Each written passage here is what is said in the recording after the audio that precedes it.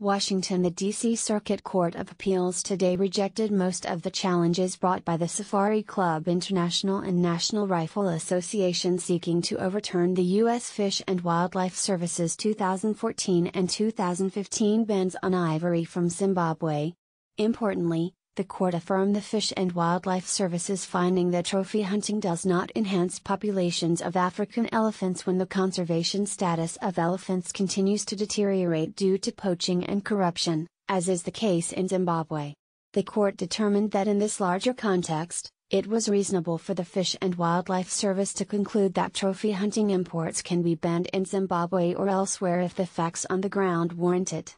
This ruling is an important victory for elephants and rejects the backward notion that killing imperiled species for sport somehow helps save them, said Tanya Sanerib, senior attorney with the Center for Biological Diversity.